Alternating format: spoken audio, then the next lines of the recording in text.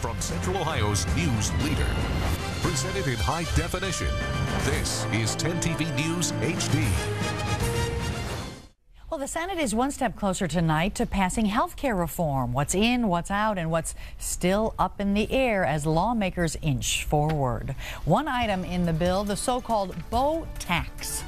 Doctors and patients talk about a new tax on elective surgery and other cosmetic procedures, why working women will feel the brunt of it. In tonight's Female Focus, we focus on a proposed tax that will fall mostly on the shoulders of middle-class women.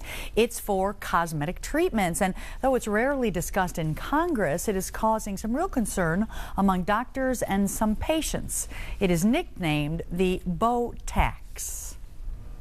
Dr. Brian Dorner is plumping up Laura Saletti's lips. It's not covered by insurance. She pays for it herself.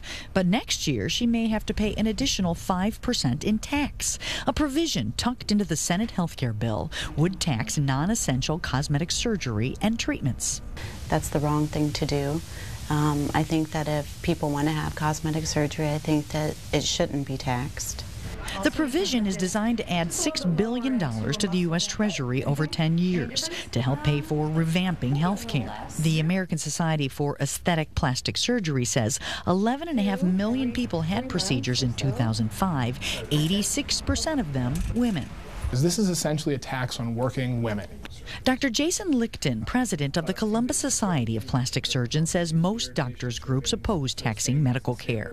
In a bad economy, some people use cosmetic treatments as a career investment. A lot of people are turning to the non-invasive procedures, things like Botox, things like Restylane and other fillers, or even plastic surgery in general, to keep themselves competitive in the workforce. When are you thinking that you may want to talk about having some surgery done? He's also troubled by who would decide whether a treatment is cosmetic and taxed or necessary and not taxed. Heather Collins lost 180 pounds after gastric bypass surgery. She has loose skin that causes back problems. She wants it removed. Who makes that decision? Is it going to be a doctor? Is it going to be a panel? Is it somebody who's never even really seen me and knows what my conditions are? You know, if they're trying to make health care cheaper, that certainly isn't going to make it any cheaper. If the law passes, Laura says she'll have treatments less often. Heather says she won't have them at all. Now, if that health care bill passes, the tax would take effect in January. For more details on this bill and typical fees that you might face, check 10tv.com under Female Focus.